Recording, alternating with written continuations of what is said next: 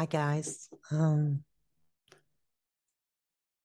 not done it this way before, so you'll have to bear with me in relation to this being a bit of a practice.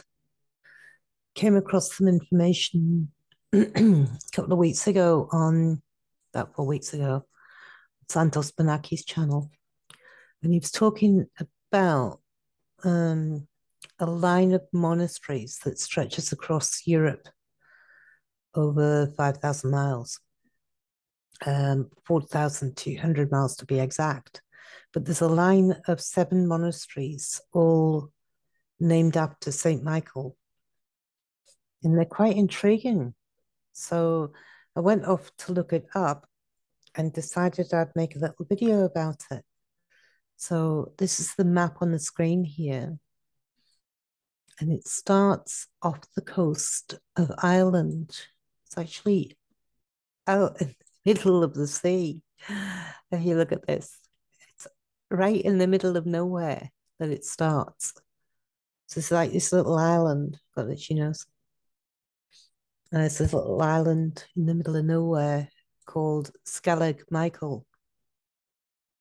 And actually, Skellig, Micheal is the island that they filmed the last Star Wars. They used that as a setting for it, but originally it was a monastery. It's not inhabited now as a monastery, and apparently it's pretty difficult to get to. I watched quite a few videos on it um, in relation to people actually visiting it, and they have problems getting on and off the island because the seas are quite rough and there's no harbour to talk of, just a place where you can step on and off boats. But it's kind of quite mysterious. And look at how steep it is, and the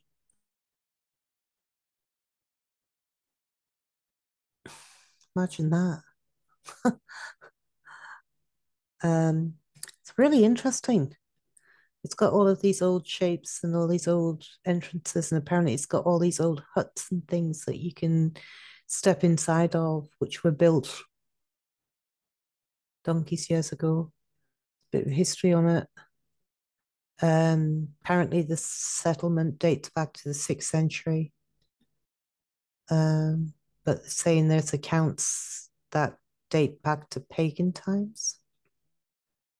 It's the most westerly sacred site in Europe. Interesting. So if you look at where it is,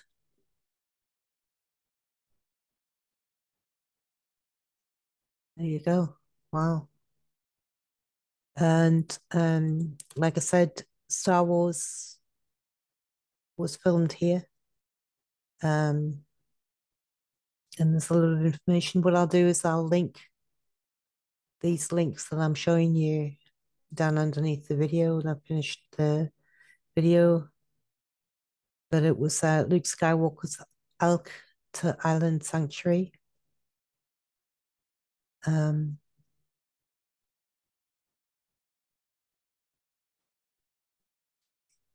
so then the next place you go to is actually St. Michael's Mount, which is right on the tippy tip of the toe of Cornwall. You know, like with England, it's got like a foot on the bottom of it. It's right on the tip of the bottom, just below St. Ives, near Penzance. And it's called St. Michael's Mount. I've actually been there donkeys years ago. Um, so St. Michael's Mount, you can actually walk to it at low tide. And one of the links that I got up here was this through time and tide. So this is it at high tide. As you can see where the slidey scale thing goes. And then it goes back to it at low tide. So at low tide, it's got this path that you can walk up see people walking up to St. Michael's Mount. Just got like a monastery on top of it. And it looks like it's a little village and stuff. And then it's mid tide. You can see how people can't walk on it anymore because it's covered over.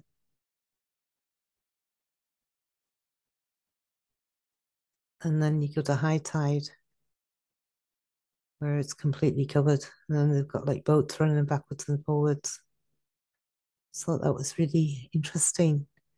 So I was read the other day, I was watching a movie about it's actually a really good movie. It was called The Impossible or Impossible, and it's about the tsunami in 2004. And then afterwards, I was watching this documentary, and they were talking about St. Michael's Mount being hit by a tsunami. And I thought that's quite interesting to put in this. So it says here that in 1955, the Lisbon earthquake caused a tsunami to strike the Cornish coast over 1,000 miles. The sea rose 6 feet in 10 minutes and ebbed at the same rate and continued to rise and fall over 5 hours. There's a bit of information on that. But it also says on this article, again, I'll link all of this stuff below, but it says that St. Michael's Mount was originally in a wood and that it was 10 miles away from the sea and that it was the rise in water level that sunk it into the sea. So that's St. Michael's Mount. And then if you look at the map, there is exact same place in France called Mont Saint Michel. It's on the same line. We start at Skellig up here, come down to St. Michael's Mount, and then we've got a place called Mont Saint Michel. Now, Mont Saint Michel, it's got, you know, Mont Saint Michel is actually a precipice that actually sticks out as against St. Michael's Mount. Go back again. You can see with St. Michael's Mount in the UK, it's actually a little island or depicted as a little island, whereas St. Michael's Mont Saint Michel is in Normandy is depicted as a little precipice, a little sticky out bit. That's it there. So try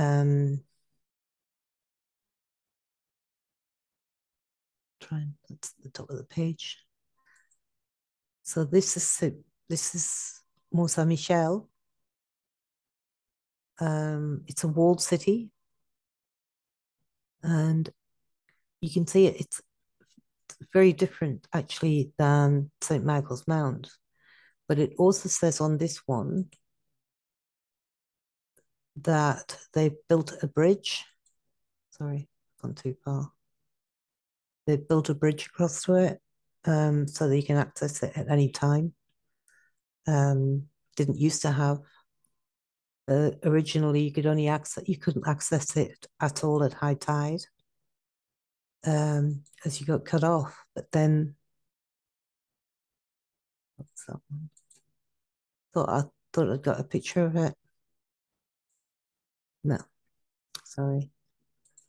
I had a picture of it where you could access it at low tide, but there's a brand new bridge that you walk across. Things you should know before you visit it. Read up on the tides. It does say there's a new bridge that you can walk across, so you can go across at any time. And it's a village with residents. So then after Mont Saint Michel, I've been there as well actually many years ago. I was 15 when I went there. So I didn't really pay that much attention to it. I wish I'd paid more attention back then. So coming down on the straight line, the next one is near Turin. in Italy. And it is called, what, a little shifty thing there.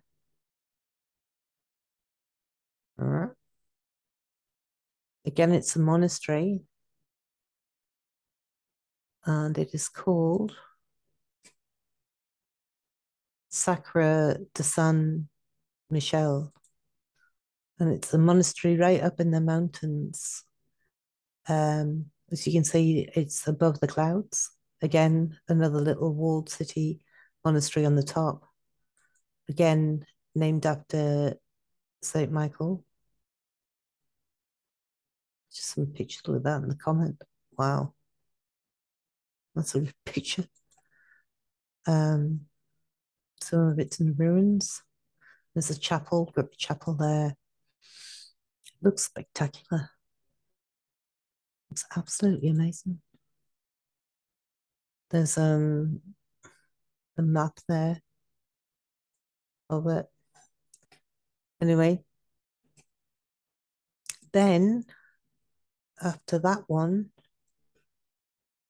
we've got another one in Italy, but it's right down on the coast, and it's called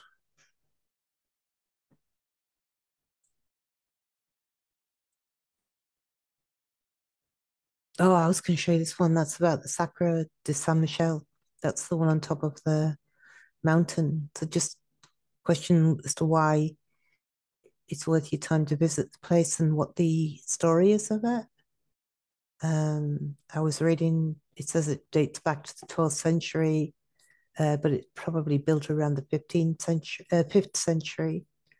And there's all these stories about it and some pictures and some it's a stairway called the Stairway of the Dead, and it talks about the ruins and things. And look at the doors, absolutely amazing. Anyway, I'll link all this stuff so you can have a look for yourself if you want.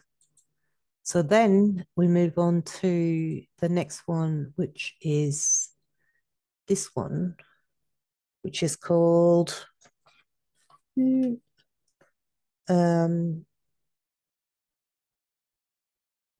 this one's called Monte Santangelo, Monte Santiago, Monte Gorgano in Italy.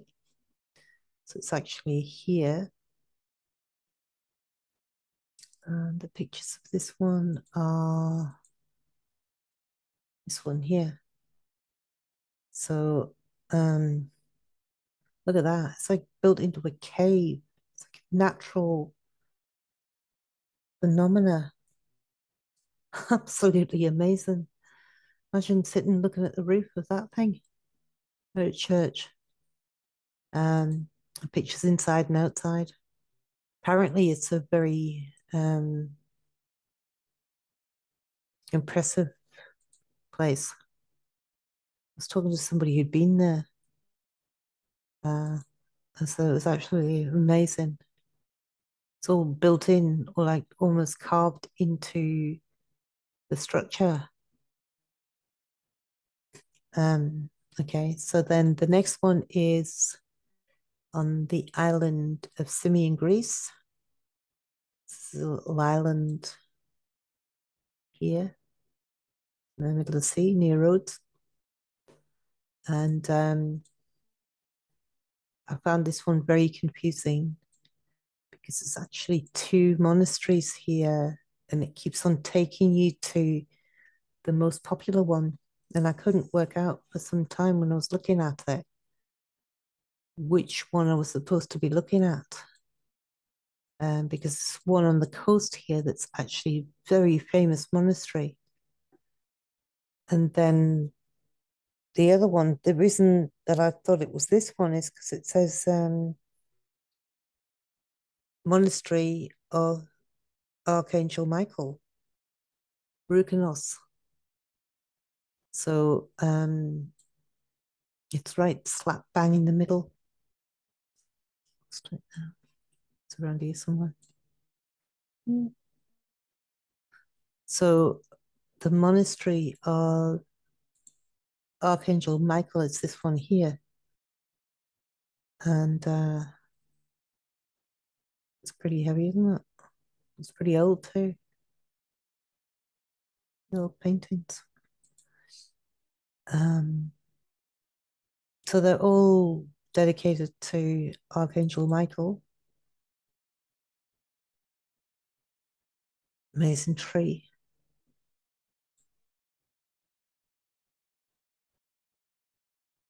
Monastery of Archangel Michael Roukouniotis. It's obviously still a monastery.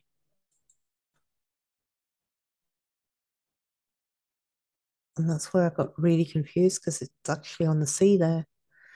So one minute it shows on the map has been in the middle of the land, and then the next minute it's shown it's been right by the sea. So I don't know. I got quite confused looking at it. So the last one, so that's on the island of Symi, and the very last one is in Israel, and the last one is called Stella Maris Monastery. So you see how far we've come in a straight line from off the coast of Ireland to Mont Saint Michel, so sorry, St. Michael's Mount to Mont Saint Michel to the one up in the mountains there. So one in Italy, the one in Symi, and then Stella Maris Monastery in Israel at the end of the line. It's right on the very, very edge of the map. So this one, like, wow, this is the roof of the inside of the place. And again, I mean, black and white shade floors, star and painted ceilings, very, very intricate design and what have you. Pretty, very pretty, great art on it. Really worth a look at. So I'll put in the show notes what each one of them's called. I don't think I can link the map, but what I'll do is I'll show you a copy of the map somehow. Take a copy of the map, or I'll just anyway, I'll give you a written name of all the places so you can have a look and look it up yourself, just in the show notes.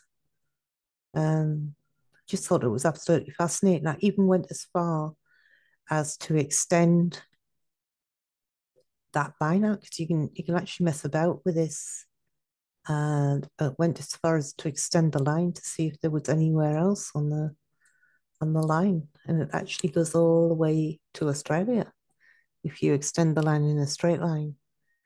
Um, but really interesting stuff.